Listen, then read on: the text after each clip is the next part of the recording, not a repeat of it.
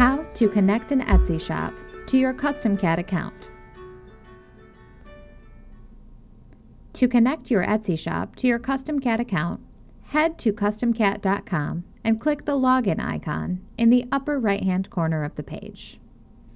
Once you've signed in, click My Stores from the left navigation menu. If you've already connected a store, click Choose Platform from the menu on the right.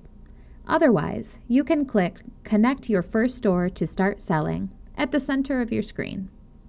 From here, we'll select Etsy from the list of integrations. Next, click Connect to Etsy to authorize the CustomCat Etsy application.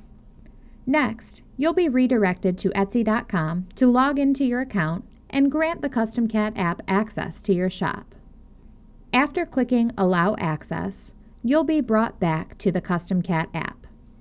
Keep in mind that in order to successfully connect your Etsy shop to your CustomCat account, your Etsy shop must be set up in full. That means you'll need to complete all the setup steps in Etsy, including publishing your first listing and entering your payment information. Once you're redirected to CustomCat, you'll simply fill in your store settings, including information you want to be printed on your product shipping labels and your preferred payment method. Next, click Save Changes at the bottom of the page. Be sure to review the Account, Shipping, and Orders tabs to update all your store-specific settings.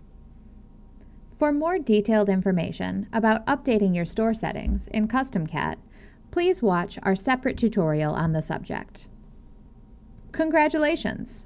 You've connected your Etsy shop to your CustomCat account. Now, when you click My Stores, you'll see your Etsy shop listed. Now you're ready to create, export, and sell custom products in your Etsy shop through CustomCat.